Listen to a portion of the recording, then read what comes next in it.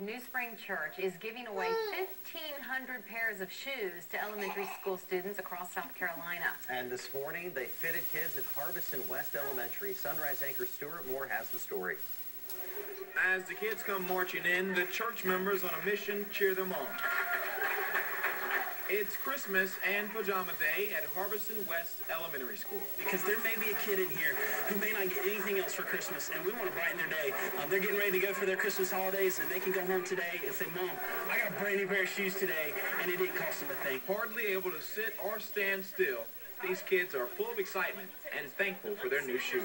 I'm going to run, jump, do cartwheels, do a split, everything I can do. Now, you tell me if it doesn't fit, we'll get you another pair. Now, School Principal Dr. Barbara Brockman. This is just one of the most generous, thoughtful, caring gestures I've experienced. It's very touching. At the end of the school day, each of the school's 400 or so students will have a free pair of shoes. Indeed. Thank you for letting me give you a pair of shoes, boss. A sign of the season these kids won't soon forget. You have a great day. Merry Christmas, buddy. You too. That's the best result right there. I mean, it's the kid with a smile on his face and him saying Merry Christmas. In Columbia, Stuart Moore, WIS News 10. This is a big church in other places around the state, but they've opened up a campus in Columbia.